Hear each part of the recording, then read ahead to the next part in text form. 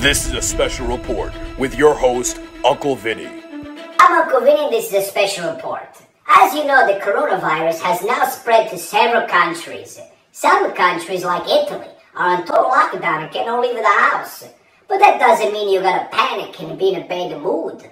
Look at this video from Tuscany, showing you how some Italians are keeping themselves in a good mood during this tough time.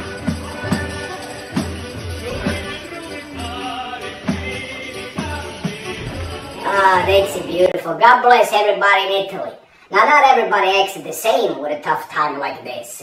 Look at this video sent to us from the Instagram account Italian Comedy, showing you how people in New York act when they cannot leave the house. Good morning, my neighbors! Hey, fuck you! Yes!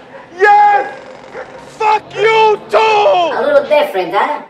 Now, if the coronavirus has proven anything to us, it's a proof to us that this world is filled with a lot of stupid people. But look at these people. They go to the store and buy all the toilet paper. Some people even fight over toilet paper. Over toilet paper? But what's the matter with you? This virus attacking your respiratory system. Know your ass.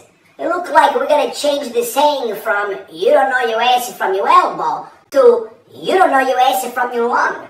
And another thing, what the hell do you need all this toilet paper for anyway? Let's say you gotta be in your house for 2 months straight. You need 200 roll of toilet paper?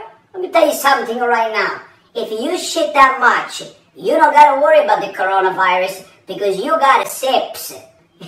That's standing for shit you pants syndrome, stupid son of a bitch. Right now we go live to Stop and Shop in Long Island, where our field reporter Zia Lucia is on the scene.